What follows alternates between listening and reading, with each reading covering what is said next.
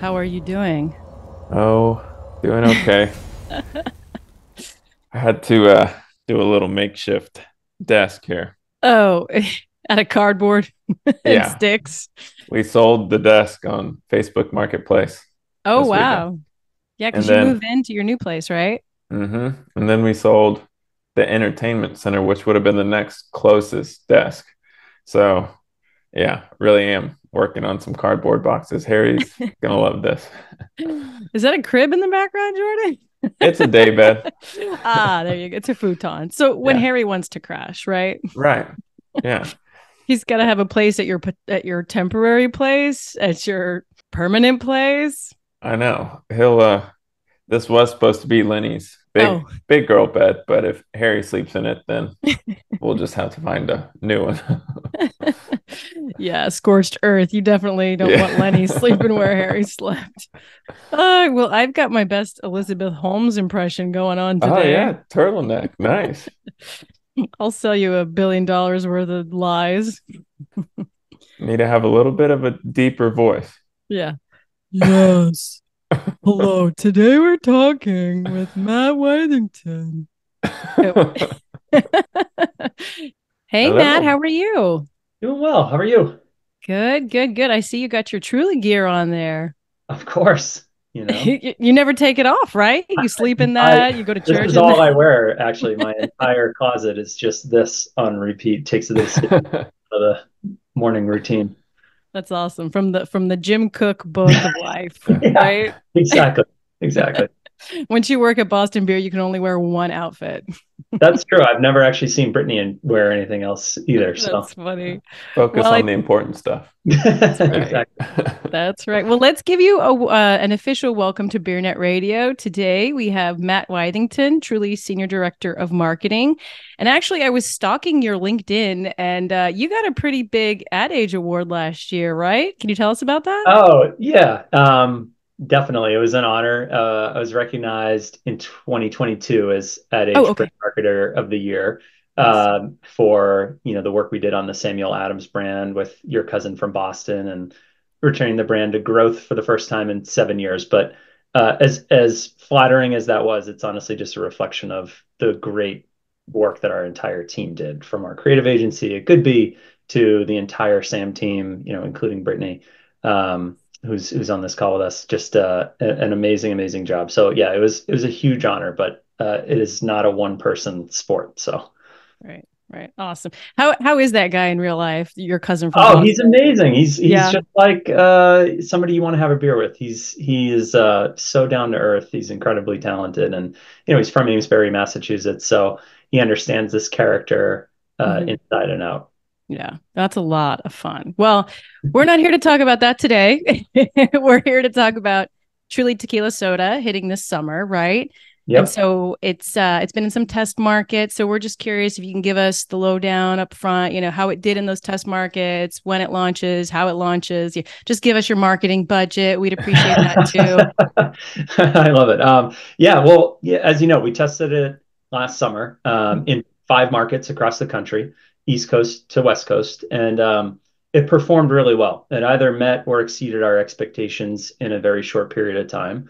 It was really well received by drinkers and wholesalers who praised it for its taste and also just the look and feel of the product. So we were really encouraged by the results that we saw, and it was a very easy decision, to bring this national in 2024. Mhm. And when does it start shipping? It's starting now. Oh, okay, national. Yeah, Right. it's actually starting to get out in the market. It looks awesome. We're monitoring social for drinkers' early reviews of its taste, and so far everything's been very, very positive. And you'll see more rollout from us this week on the brand Okay. too. Okay, so like TV spots and whatnot, Yeah, we've maybe, got a or full, okay. I mean, our plan from a media perspective is to drive awareness, trial, and engagement throughout the year for this product. So, what you'll see from us is dedicated media behind tequila soda that fits really nicely with our Keep It Light campaign. So, we've Mm. got a very fun call to action for our drinkers on tequila to take a tequila-cation with truly tequila soda. It really unlocks those carefree vacation vibes. So, you'll see that from us. You'll see that also. a full support plan, including point of sale, local marketing activities. We're going to support this throughout the year to ensure its success. So do you guys expect there'll be a lot of interaction between the truly regular, truly hard seltzer drinkers and truly tequila drinkers? How is the truly tequila drinker different from a demographic standpoint, if it is? Sure. Yeah. Well, between, RTD spirit cocktails and hard seltzer, there's high interaction in those spaces. But we do think this is going to give us an opportunity to capture an incremental drinking occasion. And we really are confident that tequila feels distinct from what we offer drinkers in the core truly hard seltzer portfolio. So they're excited about it. They see the value in tequila. It's obviously growing in relevance, and it's on trend, especially with the younger generations of drinkers that truly is also highly relevant with. So we think that, while there will be overlap, we think it's largely incremental, and feels like the right place for us to extend the brand into spirit-based. Going back to the test markets, what test markets did you pick and how did you decide on those? Were you doing it just off of, the local area? What Yeah, great talk, question. yeah. It was a variety of factors. We really wanted to try to get a read across different markets, more developed truly markets, less developed truly markets, more developed RTD markets, less developed RTD markets, et cetera. So we had a whole set of criteria that we selected these markets on, but we really wanted to get a true read of the potential of this product. So the actual states that we launched this in, on the West Coast, we were in Southern California, both in LA and San Diego. We were in Nevada, also Minneapolis, Delaware, and Rhode Island. So we really had a great mix of markets that gave us a really strong read and confidence that we were able to, achieve national relevance if we were to take this to the whole country. So that's how we thought about that market test. Okay. And when you go into those test markets, how really are you supporting the brand? Is it just sampling or you kind of Yeah, leave it at that? it's a lot of in-store activity, which also gives us confidence because we weren't running paid media and awareness driving tactics against this. We really wanted to see if we put this in store, how would it resonate? So a lot of the tactical support that we put against this were just, getting point of sale up, leveraging sampling, and word of mouth. So exceeding our KPIs gave us, again, a lot of confidence knowing that, we wouldn't we weren't doing this with the typical sort of air cover that we would bring to engage consumers. So, now that we're going to bring that for the national launch, we're feeling really optimistic about the potential of Truly Tequila Soda. Yeah. Okay. And then can you talk a little, we talked a little bit about the interaction, but did you find that, it was largely new consumers to the franchise, or was there trading up, mixing in? How did you kind of? Largely new, largely Okay. new. We actually we had a certain level of interaction that we anticipated could be possible, just knowing that RTD and hard seltzer have strong overlap. But we actually brought in a greater percentage of new drinkers than we anticipated, which was also really encouraging. So it was additive. We saw our trends on our core business either maintain or improve as we launch this product in these markets. So we felt really good about it as being an incremental offering we could bring nationally in 2024. I'm curious, going back to the Truly vodka brand. How old is that now? It's a year or a year and a half or? It launched in October of 2022. Okay. Yeah. So, not quite 2 years. I have noticed, at least when I checked in January, that had seen tougher trends. So what makes you guys confident that you should be, bringing a new brand under that banner to market?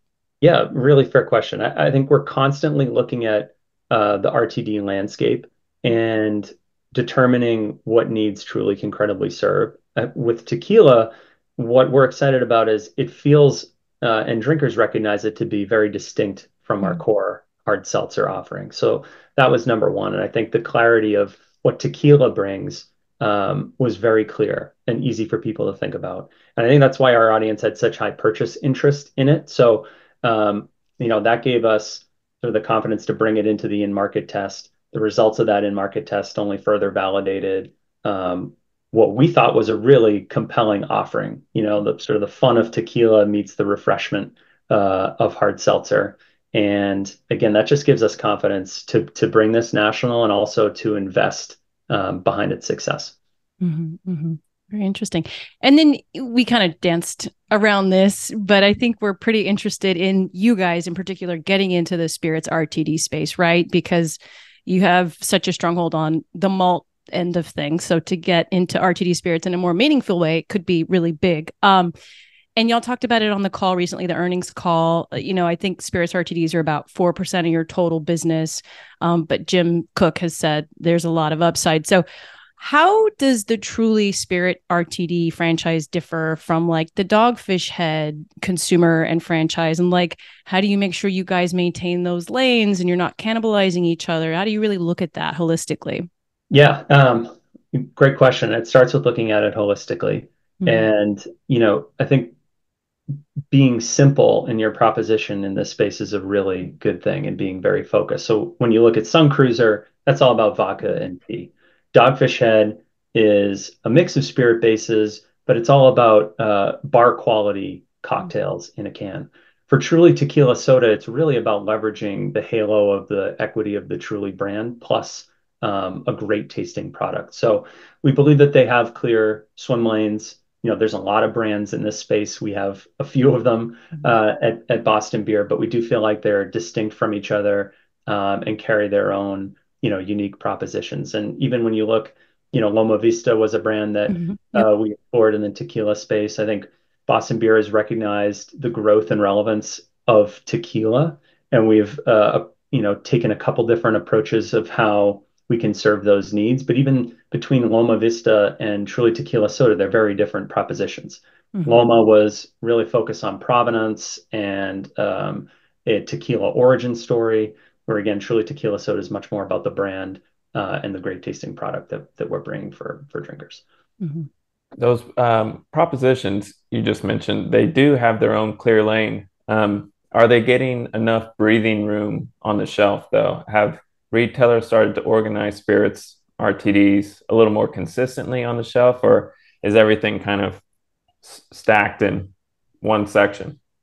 Yeah, I think, talking to drinkers, they feel like, aisles are bursting. And the Mhm. best thing that we can do is provide really clear, relevant propositions for them to help with just how busy that retail environment is, and in terms of helping our retailers drive dollars and incrementality. So for us, again, we really tried to focus on how do we make the strongest, clearest possible proposition for tequila that people want to be part of from a brand that they know and trust.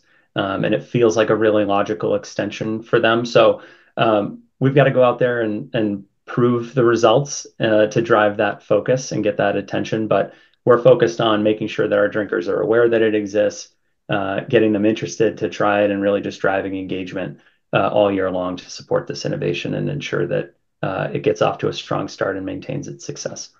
But have you started to see retailers organize maybe just by like different spirit space, or what is the common way of organization on the shelf? I think it's still a bit early, and it depends on which channel, which retailer, and who their shoppers are. So we've seen a number of approaches. I think hard seltzer and RTD, especially, RTD products that fit more of the light and refreshing profile, tend to get merchandised adjacently to each other. I think we're, seeing that we compete kind of in the same spaces quite often. And for us, Truly Tequila Soda, we want it to live adjacent to Truly.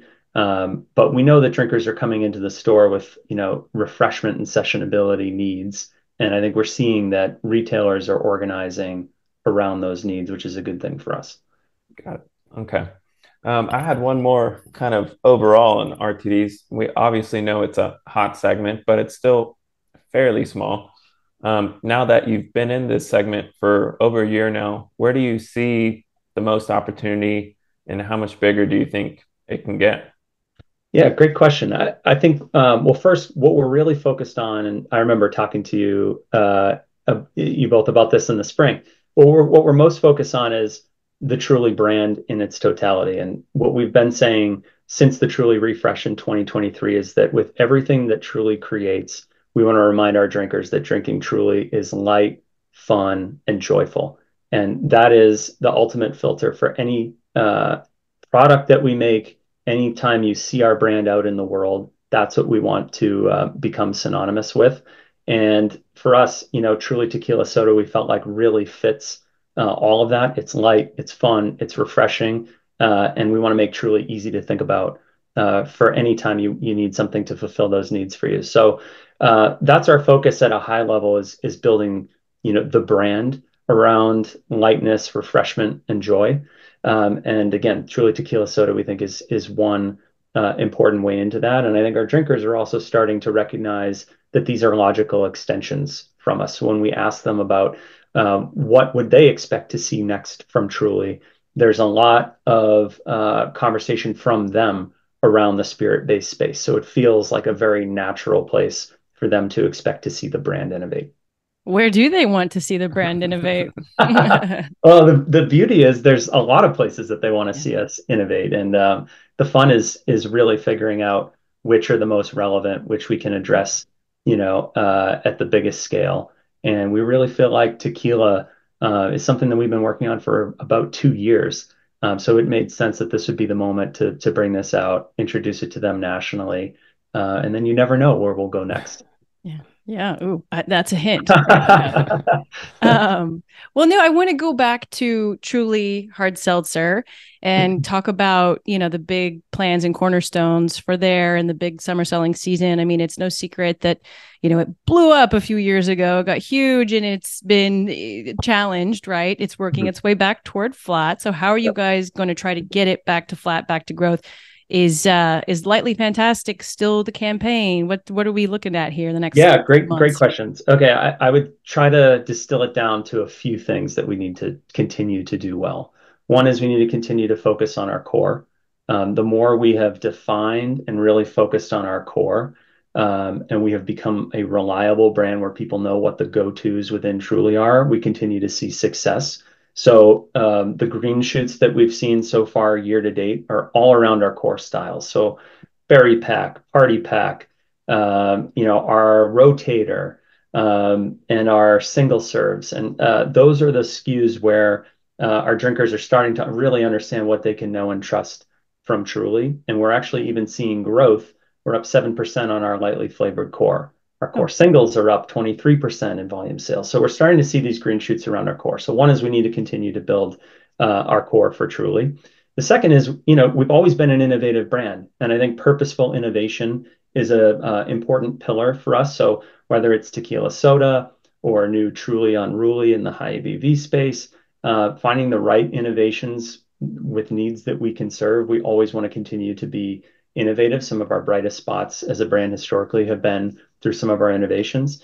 And then the third piece is just continuing to build the brand. Again, I mentioned everything that we do needs to be light, refreshing, and joyful. And I think if we can keep those three in balance, we'll continue to see green shoots as we transition from a brand that, really built itself on bigger, bolder flavor and innovation to now a brand that has a very simple, consistent, clear promise, styles that you can know and trust. And then we bring in, that innovation purposely to continue to drive news and interest.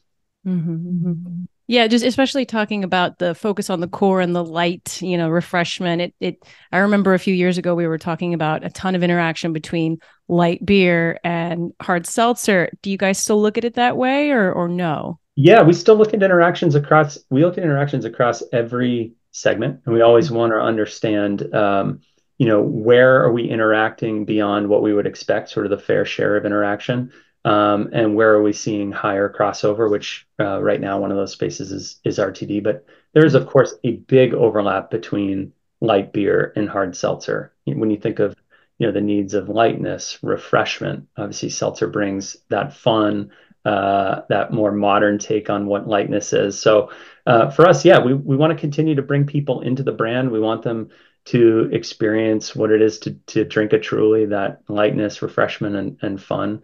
And that's our focus on continuing to, keep our core fans engaged through things like our rotator packs and all the fun innovations that we bring out, but also be really easy and simple and focused to make sure that it's easy to buy Truly for the first time and come into the franchise.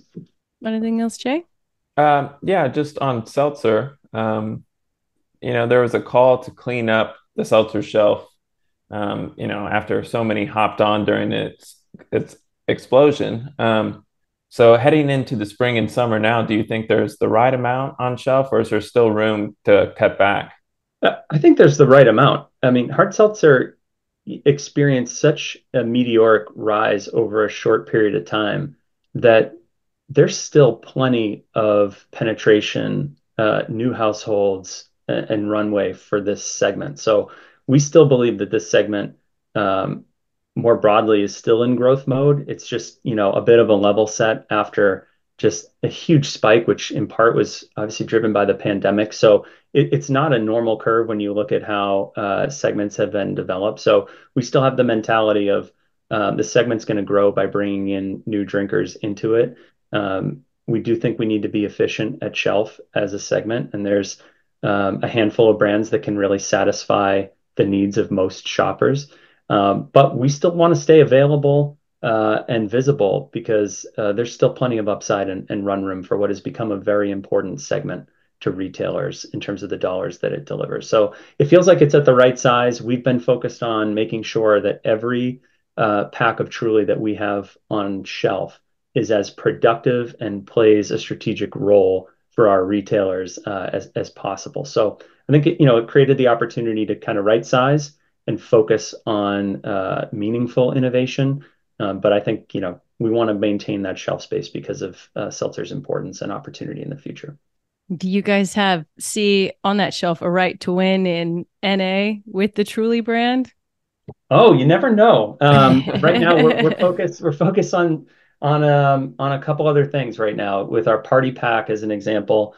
We wanted to optimize our mix to make sure that we didn't have any hard seltzers left in the back of the fridge. So one of our big innovations this year was the party pack. And historically, we've always organized our packs by flavor type, berry, citrus, tropical.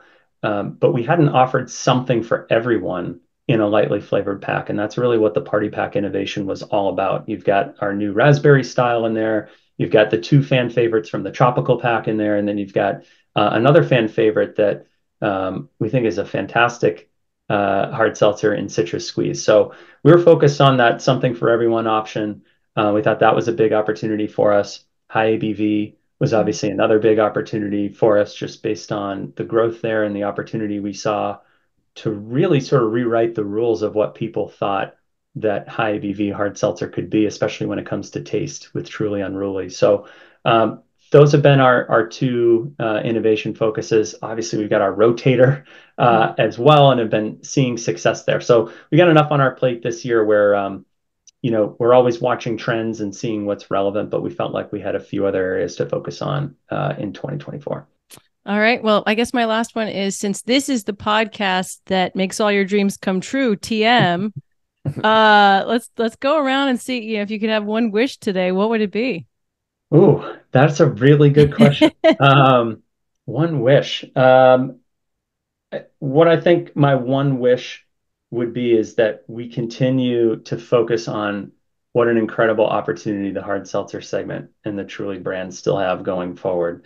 And I think, as this period of sort of, coming off of the absolute hype as we kind of come into this next phase, I want people to remain really confident in the future of seltzer and Truly. And I think it's easy sometimes to just look at the top line trends and say, oh, Truly is down. I mean, about 50% of that decline is things that we discontinued to be a stronger, more efficient brand in the future. So I guess my wish is just like, hey, let's go beyond the surface. Let's look at what we've really built here. This is sort of a once in a lifetime segment that, popped up basically overnight. I want to stay committed to it because I get to talk to drinkers all the time, and I know how much they love hard seltzer. I know that it feels light, refreshing, and fun in a way that, other categories just don't. And I want this to be here for the long term, and that's what we've been thinking about for Truly. We're not just thinking about tomorrow. We're thinking about really building a sustainable future for this segment. So let's stay focused on it. Let's stay excited about it, and let's continue to give it the attention it deserves because hard seltzer is here to stay. Cool. Well said. Jay, Oh, wishes. oh, my wish is easy. I wish I had a desk right now, and I wish I was in my own house.